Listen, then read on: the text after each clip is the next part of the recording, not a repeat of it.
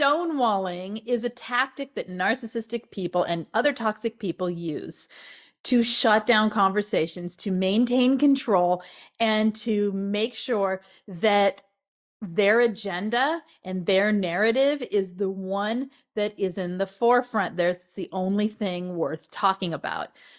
Okay, so what do they do when they stonewall? Stonewalling is similar to the silent treatment, except instead of going silent, they will communicate with you in a really shut down and dismissive and toxic way and divert and deflect away from the topic at hand. It's a refusal to communicate, either all flat out refusal where it's cut and dry and really short, and then they go from stonewalling into a silent treatment, or about certain topics where they'll be having a normal conversation with you and you bring up a certain topic that needs discussion, and then they will only give you like 3 seconds and boom, they divert off into some other way, highly avoidant, but in a way that is really shut down, and you can't even approach the topic any longer because they've ended it. Try to have a conversation with a toxic person, especially when they're narcissistic people, and you're trying to make a point, or you're trying to discuss something, or you're trying to agree upon something, or something where there needs to be a back and forth conversation or discussion, and they stonewall you.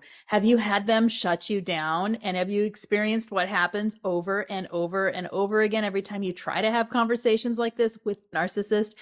Let me know if you have in the comments. Let's talk about some ways in which stonewalling happens. Okay, so someone who is stonewalling you will be ignoring certain topics. They will be deflecting and dismissive of certain topics. They won't engage in it. They will not engage on certain platforms. So say you are parallel parenting with a narcissistic or a toxic person, and the communication is meant to stay on one platform. It's meant to be email, or it's meant to be on a parenting app or something like that. And they want and will only communicate with you through text. They're not supposed to be texting you. It's already been determined. The boundary's already been set. So it's anything where they can push the boundaries, because what they're trying to do is throw you off your game.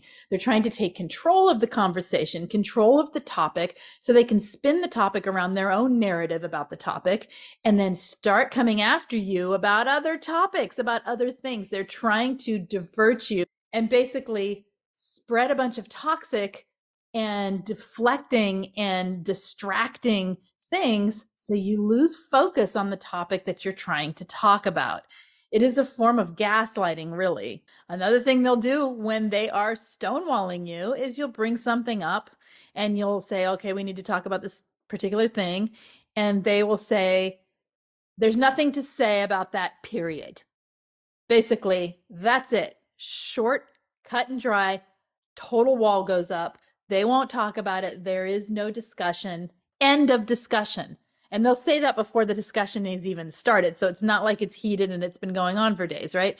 They won't even approach it. They won't even talk about it. So another thing they'll do when they're stonewalling is dismissal and subject changing. And a lot of times they do that through word salad. Might bring up one topic, and instead of talking about that topic at all, they will use a bunch of word salad to flip your attention over here and start talking about something else. You go engaging in that, and your topic is completely forgotten, left in the dust, right? And then you're off chasing their word salad and their nonsense.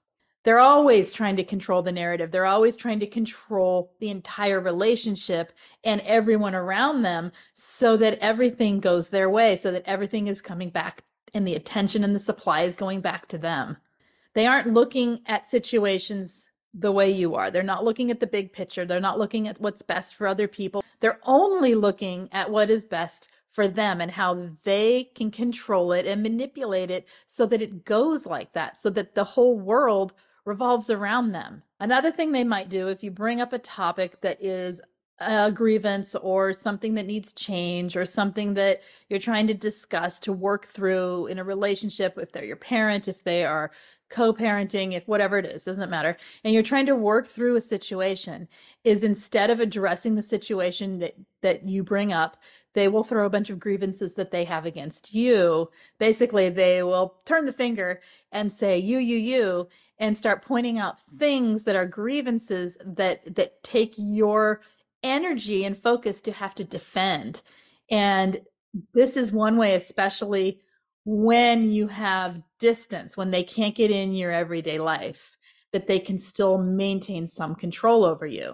A really passive aggressive way of stonewalling is the patronizing and rude comments that are sort of under the breath and subtle that the covert narcissist will use in order to shut down topics. This is all about shutting down the topic that you're bringing up or the topic at hand and deflecting and diverting so they can just walk away and not talk about the thing at all. Another sign or tactic or approach that they use is they will make you jump through hoops for every conversation.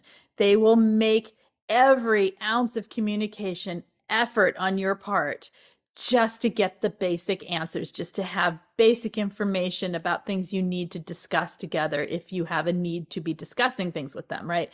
And again, this is really like when you are low contact, this is really hard because this is your only communication with them. There's a lot of stonewalling that'll happen. There's a lot of deflection and a lot of avoidance of things that need to be discussed together. If you're living with it, it'll be intermittent and it'll be mixed in with other things. And so you might miss some of this and just think it's you being argumentative because that's what they do.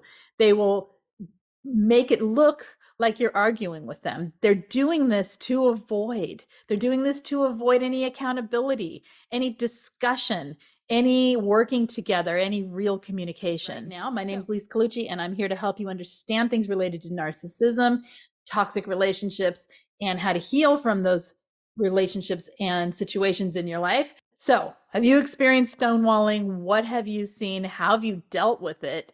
And how's it making you feel? Let me know in the comments. If you need coaching, group coaching, peer support, or anything else, check out the information in the main description of the video. It's all there. You can reach me there as well.